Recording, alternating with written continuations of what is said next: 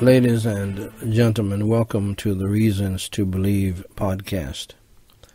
My name is Daniel White, the third president of Gospel Light Society.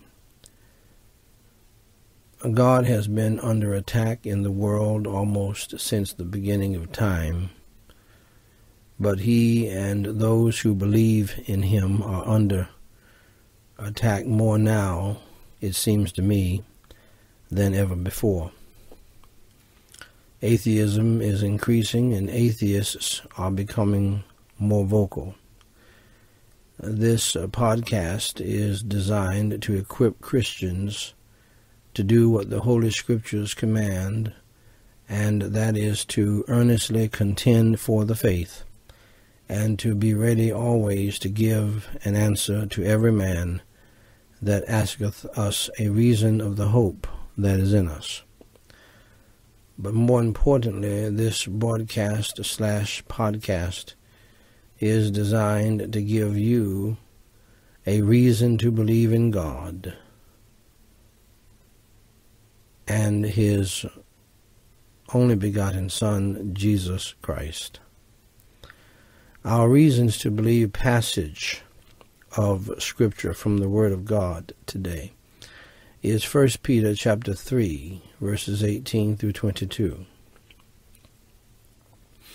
It reads, "For Christ also hath once suffered for sins, the just for the unjust, that he might bring us to God, being put to death in the flesh, but quickened by the Spirit, by which also he went and preached unto the spirits in prison, which sometime were disobedient,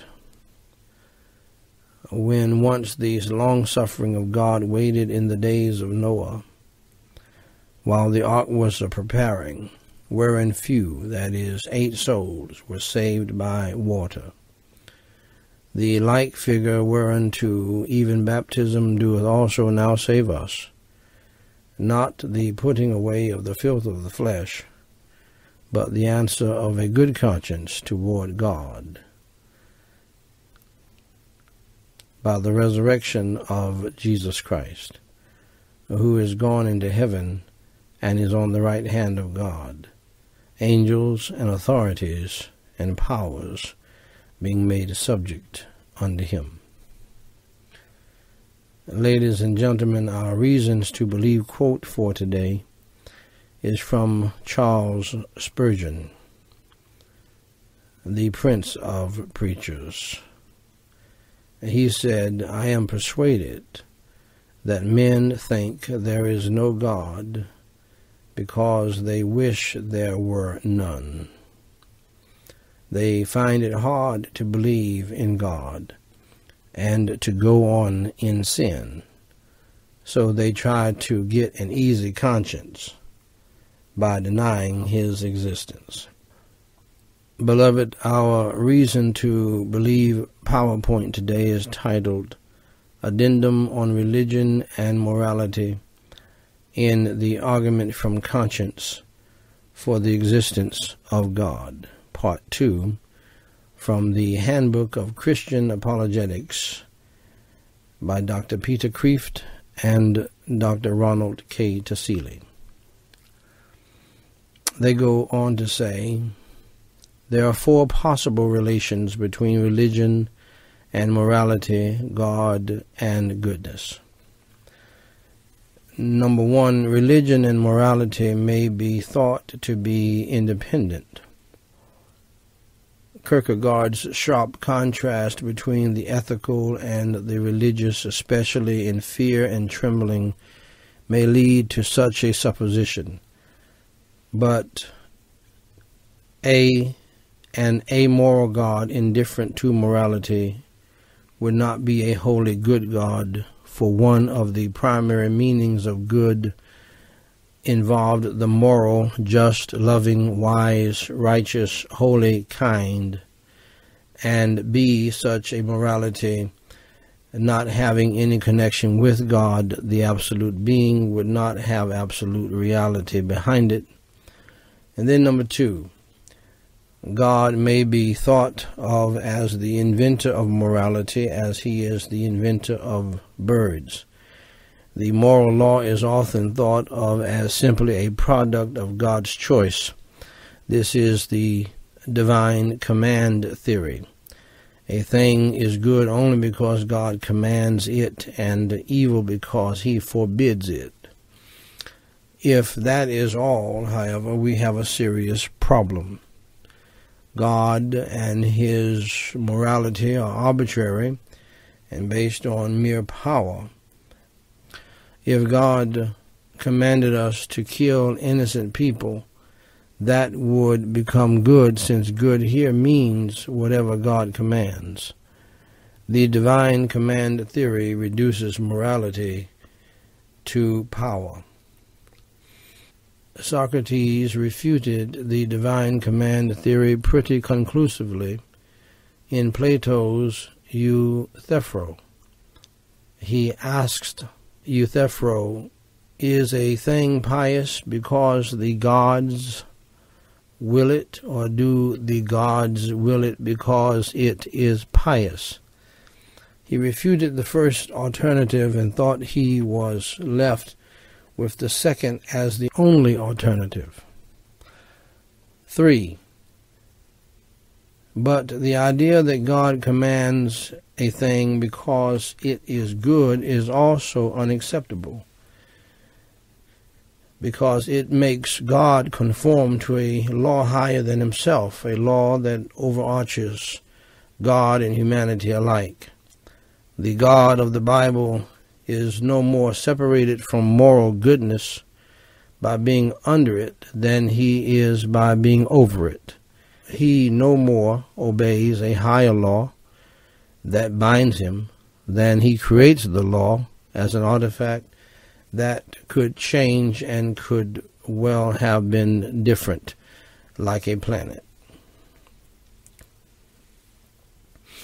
4th, the only rationally acceptable answer to the question of the relation between God and morality is the biblical one. Morality is based on God's eternal nature. That is why morality is essentially unchangeable. Leviticus 11:44 says, "I am the Lord your God. Sanctify yourselves therefore and be holy, for I am holy." Our obligation to be just, kind, honest, loving, and righteous goes all the way up to ultimate reality, to the eternal nature of God, to what God is. That is why morality has absolute and unchangeable binding force on our conscience. Holy Father God in heaven, we pray in the name of the Lord Jesus Christ. Thank you, Lord, for having faith and belief to come easy to me. But Lord, as you know, for some people it does not come that easy. They need reasons. They need proof. But you have said very clearly in your word, you have asked people to come and reason with you. And so we thank you for these scholars who help us to break that down and to draw all of us closer to you. And I pray that you would help us to act like we believe in you by obeying you, loving you, worshiping you, praising you, and serving you. In Jesus Christ's name we pray, and for his sake. Amen. Now, dear friend, if you do not believe on the Lord Jesus Christ, if you do not believe in God, and you do not trust Christ as your Savior right now, may I lovingly encourage you to get to know him today, to believe on the Lord Jesus Christ today for your salvation. For he said in John 3:16, "For God so loved the world," that includes you, "that he gave his only begotten Son, Jesus Christ, that whosoever believeth in him should not perish, but have everlasting life." Just simply believe in your heart, dear friend, that Jesus Christ died for your sins, was buried, and rose from the dead for your sins by your power, by the power of God. Just believe in your heart that Jesus Christ died for your sins, was buried, and rose from the dead by the power of God for you and for me and for the world, so that we all can live in heaven with him forever. Dear friend, pray and ask the Lord to come into your heart today, and he will do so. Romans 10:13 says, "For whosoever shall call upon the name of the Lord shall be saved." Until next time, my beloved, please keep in mind these reasons to believe. God bless you.